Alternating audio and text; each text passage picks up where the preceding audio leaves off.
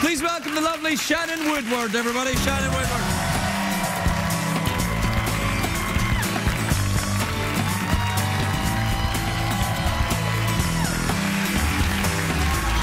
Welcome, Shannon. Welcome. Thank you very much.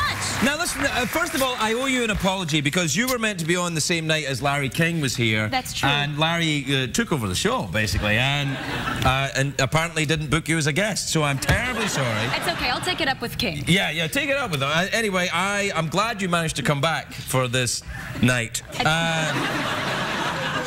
It's lovely to see you, and you look lovely too. That's lovely. Is that some kind of tweedy material? I believe it's tweed. Wow, a tweed kind of wrap dress? I guess so. Sexy. Thank you. Thank you very much. Doesn't it itch though? A little bit. Well, take it off. Okay. I'm kidding. Now, you worked on the Drew Carey show, apparently? You know, it was my first job in LA. I mean, I had literally one line, and me too. Most episodes. I think you walked by me in the scene. Really? Yeah. You must have been terribly young. I mean, I think I was like 15. Yeah. And I probably that's why I just 6, kept going. You know, like. Fair enough. That's the right thing to do. The most legal thing to do. Absolutely. Yeah. So, what age? Oh no, I can't ask you what age you are now. That'd be ridiculous. I mean, let me just work it out. Okay. Okay. So how are things on the Raising Hope then? It's good. Yeah. Do you play a policewoman? I don't play a policewoman. I work Ever? No, not yet. You've never played a policewoman? No. Just checking. I don't think I'm very authoritative. You're very authoritative in that scene. That was good. You were saying things about the 5-second rule. Thank you. Yeah. And then the Howie Mandel thing about germs. That's true. Oh, that's true. Yeah. No shaking. Yeah, he does that. Have you met Howie? No, I've just seen Deal or No Deal, and there's a lot of pounding that goes on.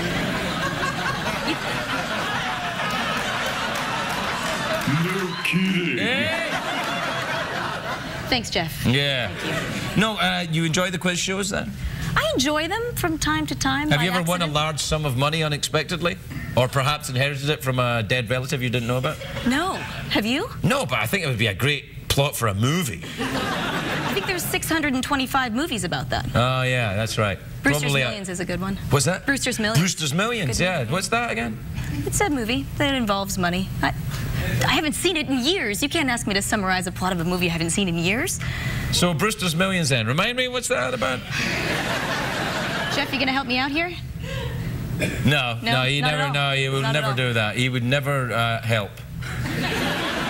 In any way. That's just the way I'm programmed. Yeah. Well, I guess now I know who my friends are. No, well, your friend is not a robot. Do you have any robot appliances?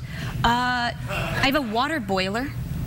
It boils water automatically. I think that's amazing. That's a kettle. That's called a kettle. Yeah, but see, in the UK, you guys, this was a really exciting invention for me. I had no idea this existed until about 2 weeks ago. We've had boiled water in America since the founding fathers. What, the one where you just press the button and it boils in several seconds? That's not a real thing. No, it does. It's like 5 seconds. You're making that up. I'm not. I would never make anything up about a water kettle. It's just rude. You press a button and the water's ready in 5 seconds, it's boiled? It's more like 8 seconds. I'm exaggerating a little bit. But it's less than 10 seconds? Yes, it's warm enough for tea in 10 seconds. Wait a minute. Warm enough for tea isn't boiled. Somebody's got to back me up here. I don't think that's a real thing. Where are you from? Mostly South Florida. Mostly? We moved around a lot. Are you a gypsy? No, but I did used to play one on another television show. Did you really? Yeah. Can you play the violin? I did when I was a kid. Ah, you are a gypsy. You moved, let's look at the evidence. You moved around a lot, you play the violin, gypsy. How do you know so much about gypsies? I know a lot about gypsies, for I am also one of the travelling folk. A pleasure to meet you. Nice to meet you too, secret handshake. Oh.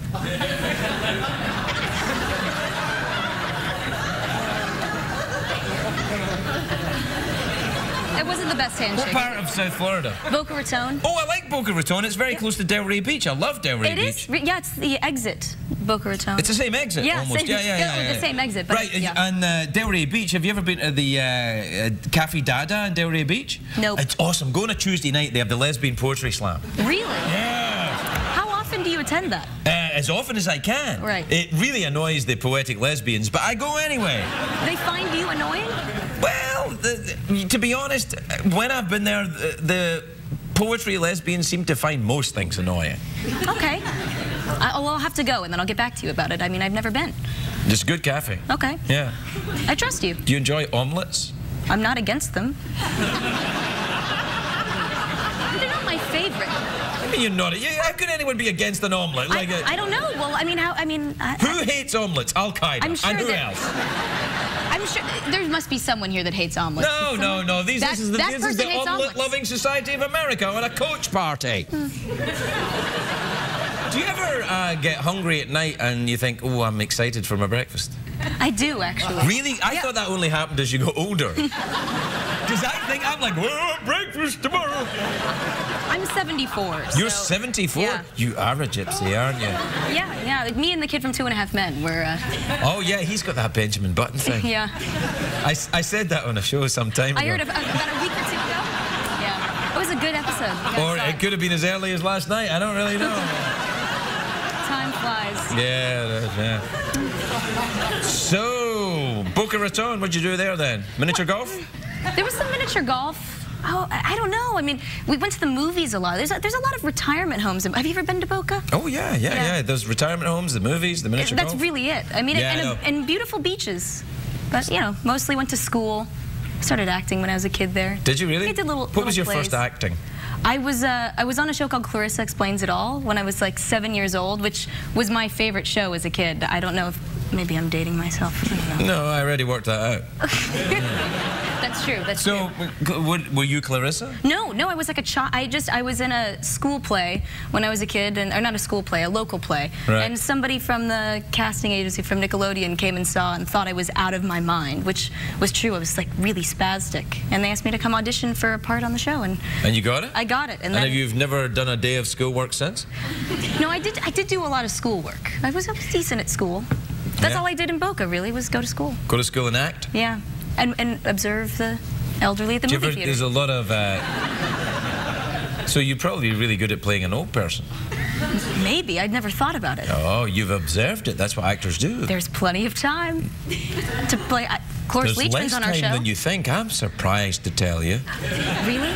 Yeah. A minute ago I was young, and now... This is getting existential. I'm telling you, it happens really fast. When you get old, you're like... You know when you're a kid and you think, oh no, I've got double math? And then you think, this is never going to end, double math, and then it ends, and you go, it's like it never happened. That's like life. That's true. I personally remember nothing about math. It seems like it was yesterday, and yet I can hardly add anymore. I don't even know where my pants are. Which is not mathematically important. That could be a problem in general, not having pants. Yeah, not in CBS. Well, we're out of time. I don't mean, you know, as people. I hope we have many years ahead of us. Oh, my God. You're going to give me a panic attack about this time. I saw the horror on your face. You were like, oh, my God. He's lured me into his basement. He's a serial killer. No. This is a basement? Yeah, oh, yeah. Oh, it rubs the lotion on its skin in here, yeah. Or it gets the hose again. The hose again in the hole. I remember that, yeah. Did you like that movie? That's a creepy-ass movie, isn't it? It kind of freaked me out a little bit. Put the lotion in the basket. Put the lotion on the skin. The lotion in the basket, or it gets the hose again. Yeah. I think I was a little young when I saw it. I was pretty traumatized. What age were you? I don't know, probably like 8 or 9. You saw Silence of the Lambs when you were 8? Well, I used to sneak to watch HBO, and I thought I wasn't sure what my parents were hiding in there, and it turned out it was terror. Yeah, absolutely. All right, listen, we're out of time. So, mouth organ or awkward pause?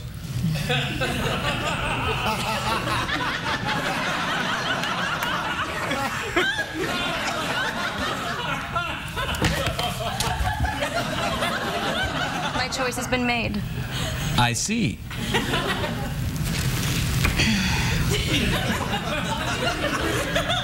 It's a beautiful basement. Put the lotion in the basket.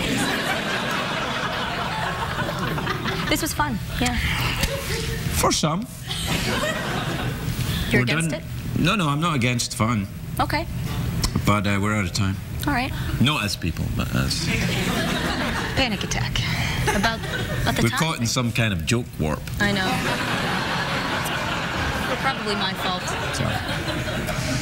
Oh! Can we meet the horse? Yeah, you want to see the horse? I want to meet the horse. Okay. All right, then. And then we're done. Okay. All right. Who's out at the door? It's secretary! Get up!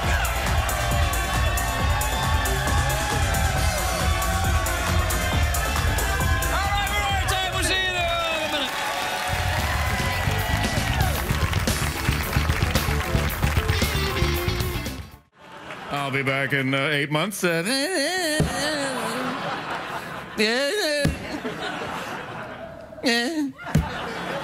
never get rid of him, can you?